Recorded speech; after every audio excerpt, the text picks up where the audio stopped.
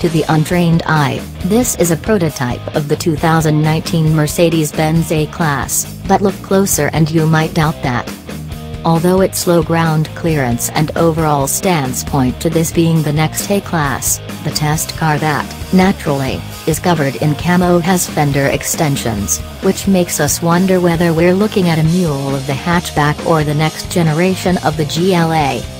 Development of the premium subcompact crossover is still in an early stage, but the vehicle will continue to share the same architecture with the A-Class.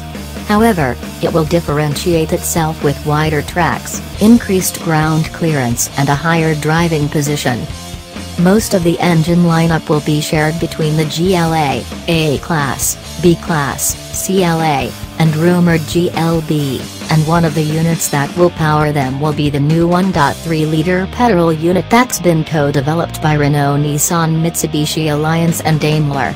The new engine is already available on the Renault Scenic and Grand Scenic in 3 power levels, 115 PS, 113 horsepower, 140 PS, 138 horsepower, and 160 PS, 158 horsepower.